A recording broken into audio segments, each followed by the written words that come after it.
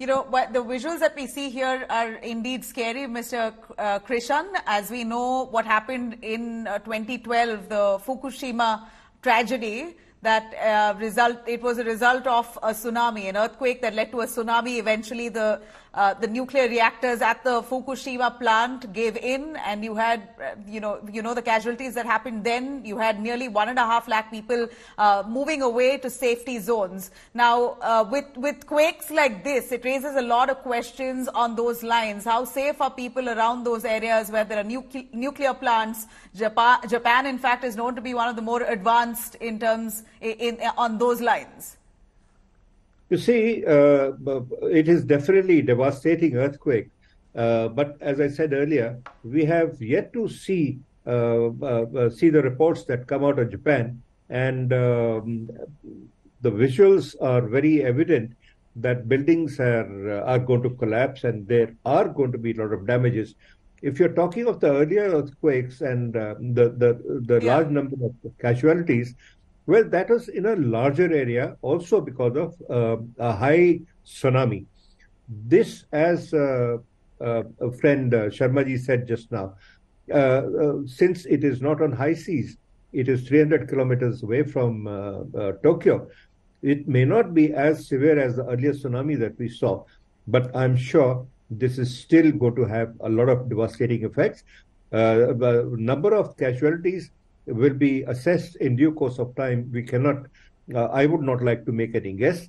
I only hope and pray that it's the least number, because Japan is always a country we take example of for better preparedness in their style of construction, in the style of living, in the style of preventive actions that Japan. In the style of construction and style of living. You say that also for the reason that Japan is prone to earthquakes. They've witnessed even worse in the past years.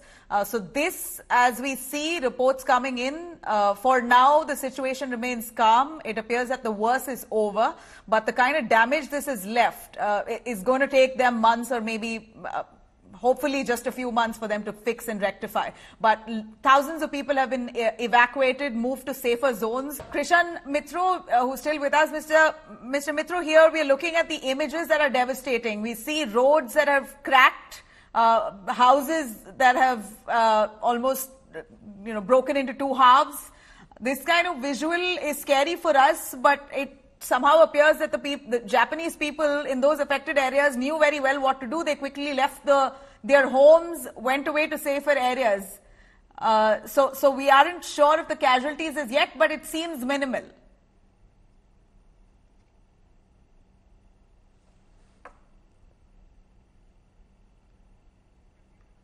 Mr. Mitro, please unmute your... Yeah. I can hear you. I'm unmuted. Well, of course, as you said also, that, and we know the reports are going to come later on, but we know for sure that Japanese people are very well prepared to face any earthquake situation.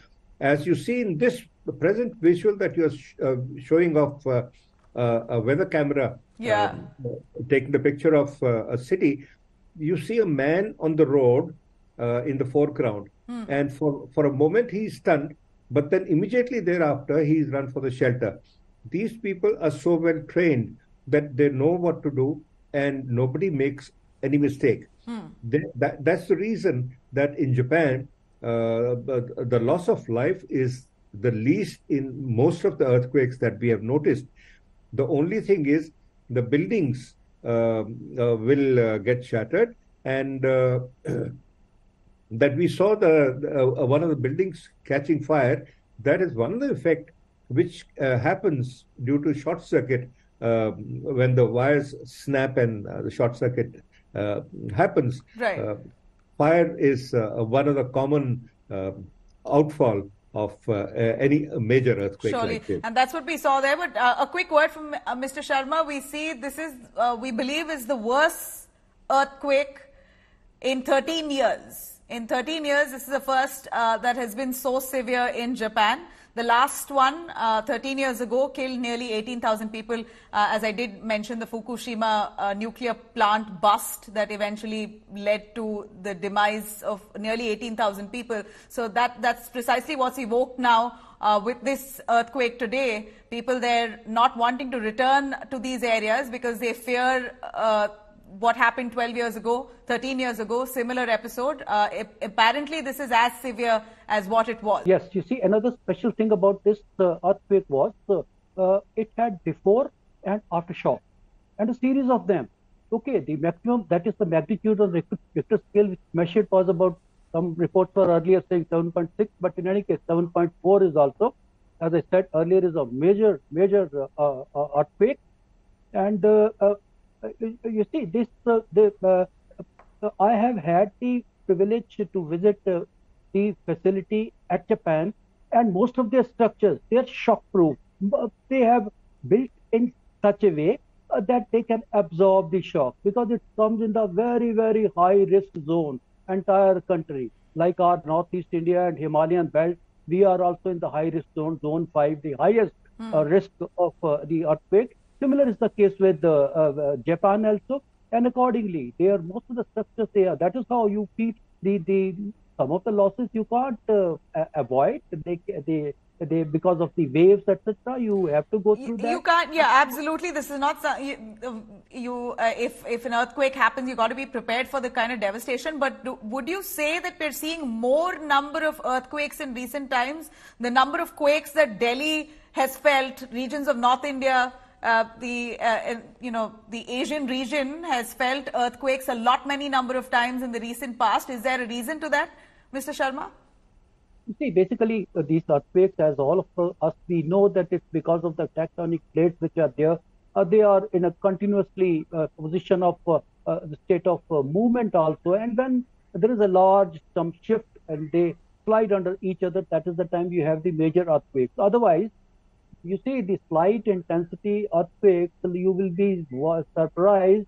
Northeast India, I have worked in Shillong also. Every second day you will have earthquake. But it's a slight magnitude. But then major earthquake, 7.4 is a major category. It has the devastating potential. A ravaging effect can be there.